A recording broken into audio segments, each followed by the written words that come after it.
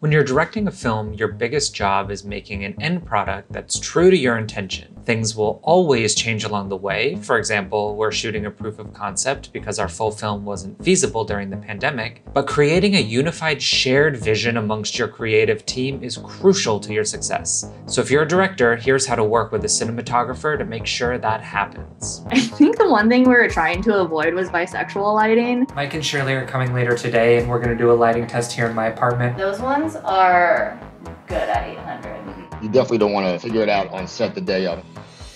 Hello, I'm Alden. I'm a filmmaker who's documenting the process of making a sci-fi short film so that you can learn from all our successes and failures along the way, showing you how it's done, not telling you. This production diary is about working with a cinematographer to bring your vision to life.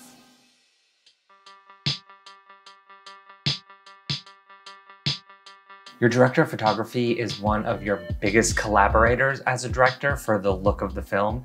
And so this production diary is going to walk you through how I worked with the DP for both Friend of Sophia and the Robosexual, Shirley Chan. I'm going to go through the process I take before I even reach out to a DP to make sure I can communicate my vision to them, and then also show you what the collaborative process looks like when coming up with the look of the film. I'm going to talk about what camera we're shooting on, the technical workflow, working with a gaffer, and then doing a lighting test to troubleshoot problems well before the actual shoot day.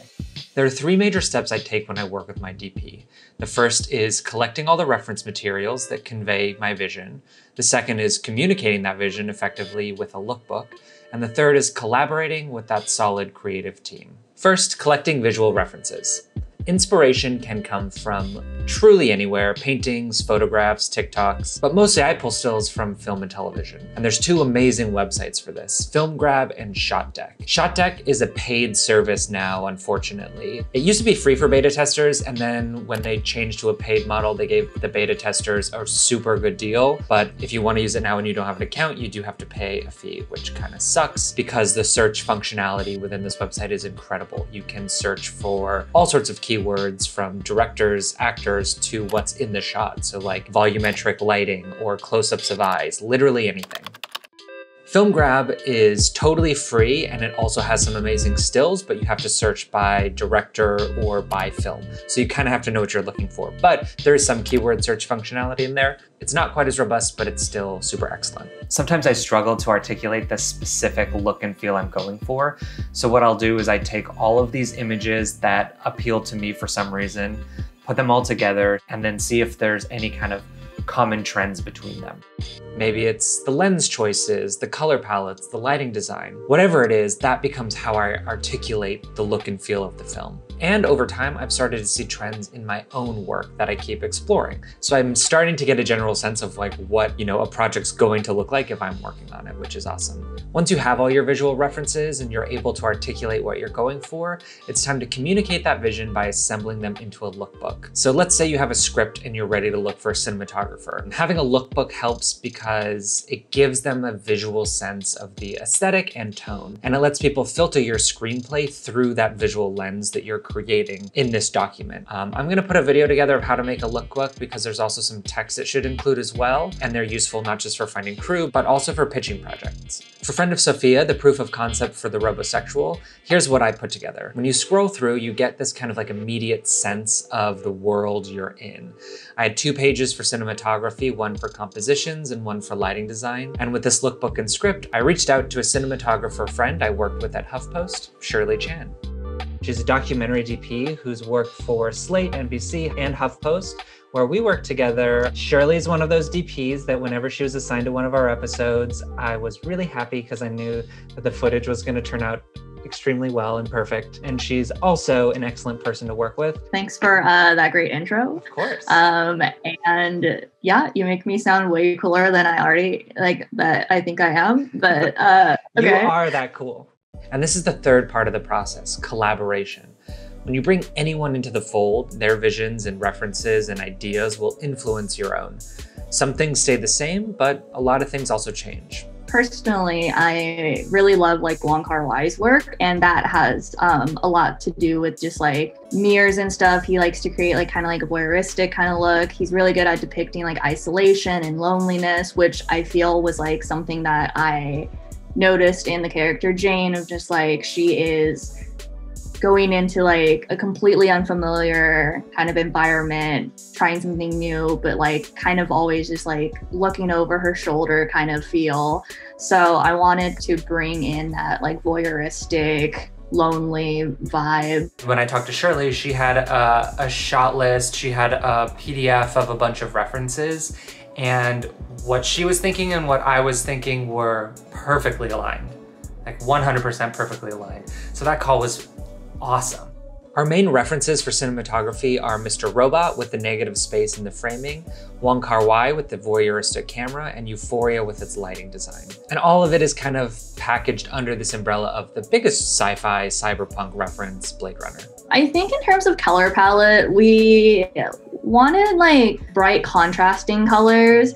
And I think the one thing we were trying to avoid was bisexual lighting. But also at the same time, we wanted something kind of similar to it. And I believe we were thinking of a lot of different kind of color combinations. Like we were even considering like red and green or like red and blue. And then we were kind of just like that like blue and pink vibe, that bisexual lighting, I don't know about it. And then we would like, send each other kind of like color inspiration of just like, oh, hey, from this film or from this film, there's this color and this color. They did it this way, this way. Shirley sent me some references to another filmmaker short that she liked. This other film she was watching, there was very much this vibe. It was kind of a nightclub scene with a lot of like blue and magenta light. It feels very like, cyberpunky. And it doesn't feel like overdone bisexual lighting, and I like it a lot. It just is evocative of like a cyberpunk sci-fi color palette. And the only negative to doing that color scheme was because it's overdone.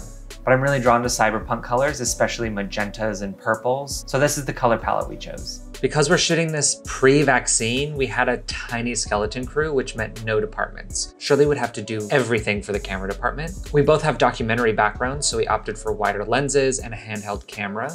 Shirley uses an EVA-1, and that's what we went with for the shoot, both to save money and because she knew the camera well. But we rented some cinema lenses from ShareGrid. Some directors have very, very strong feelings about what camera they use.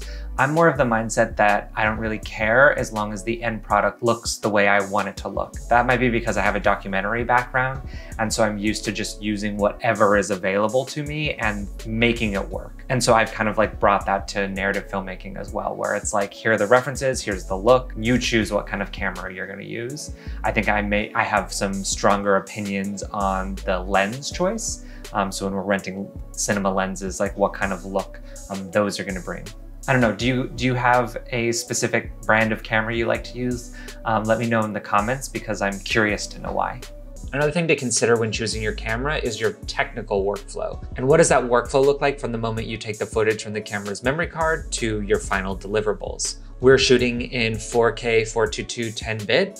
My plan is to work with the 4K footage all the way through so that I can have a true 4K master, including all the visual effects, which does increase render times and stuff considerably, but I wanted to have that 4K file because, I think about how when 720 and 1080 were both acceptable HD formats, and then 720 became obsolete, I'm seeing a world in which 4K becomes the new norm eventually, so I want to be ready for that so it has some longevity in whatever that future looks like. But also create the 1080 exports because that's what film festivals want. Normally there would be a step after the edit for sound and color, but for this proof of concept, because I'm doing it all on my own to keep costs down, I'm doing all of that in Premiere, which normally wouldn't be the case. When I eventually am talking about the workflow of the full film, the full Robosexual film after this proof of concept, you'll see a proper color and sound workflow as well as some other VFX software like Unreal Engine.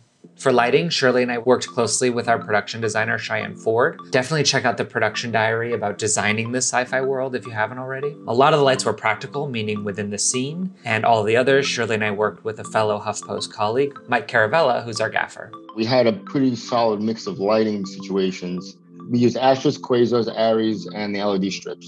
Once we had everything ready to go, it was time for a camera test. Mike and Shirley are coming later today, and we're going to do a lighting test here in my apartment with the LED ropes that we have. And also I'm going to put all the costumes either on like Michael or somebody and just sort of like see what the costumes look like with this lighting setup, because the colors will look different. Yeah, this is cool. Those ones are good at 800. As far as I'm concerned, like pre-production and testing is like quintessential. I mean, you can't cheat that. You definitely don't want to figure it out on set the day of. I mean, be as prepared as possible.